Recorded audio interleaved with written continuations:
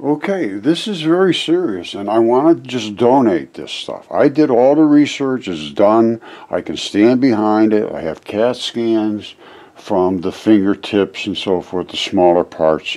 Like, that's a fingertip. That's a smaller part. I have much bigger than that from actual humans. And we can extract blood from them. Very simple. There's a ton of blood in these fingers, but you got to get down inside of them. You got to drill into them. This is a lung. And here's lungs that have actual blood leaking out of them. There's one right there. Any doctor will know that's a lung. These are alveoli. These are the alveoli. And inside those alveoli, blood circulate and pick up oxygen. When they died, they just died. Now the blood remained in them. In most of them, still this is saturated with blood. Literally saturated. You see that?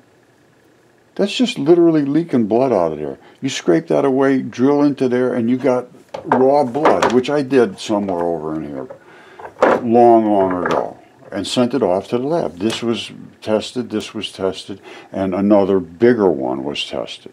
And then we have stuff like this. These are feet that nobody can explain. Now, the university system in the United States, anywhere, I can't find anybody that's interested whatsoever in examining this. They refuse to examine it. So I'm asking the indigenous peoples, which this relates to. This is from Middletown, Connecticut. These are people that had ancestors here. This is part of their heritage. Were they related to these giants? I don't know. I don't even know anymore. I don't know what to think anymore.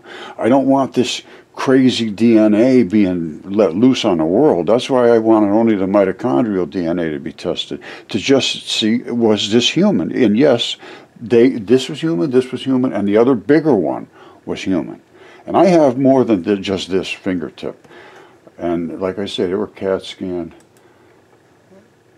Here's the whole hand, right? Here's the whole hand. And that right there is the tendon that runs right down. If you take your left hand and lay it back like that, you're going to have a tendon that runs right down there. That little cut is the cleave between your two pads.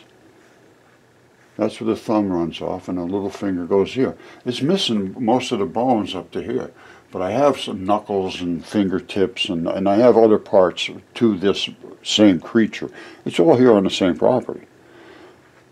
So what I want to do is have somebody open up a museum or add to someone's museum.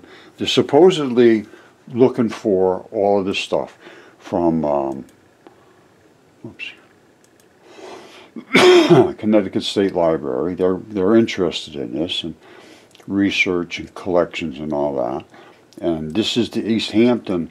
At one time this was called Chatham, I think it was. Yeah, Chatham Historical Society Museum is jam-packed with historic artifacts. I'm sure they'd love to see this. This is the same region. Now, it's kind of a small place, but I don't know if they could take this stuff or not. I don't know what to do. I just want to have somebody not throw this back in the woods.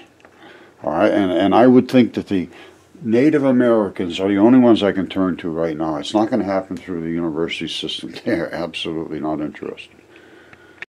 You see this? This was very, very, very detailed tests. Well, the first one done that I know of in the world on ancient humans, and the first one obviously to indicate ancient humans were giants.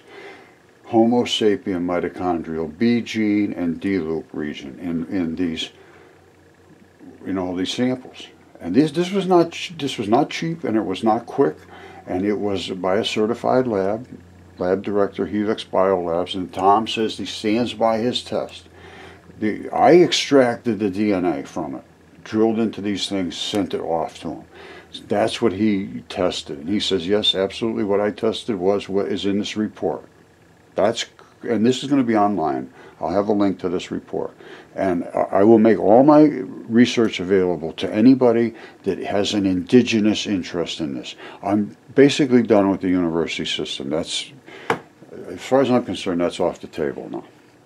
So, if you have an indigenous interest, that's the people I want to talk to.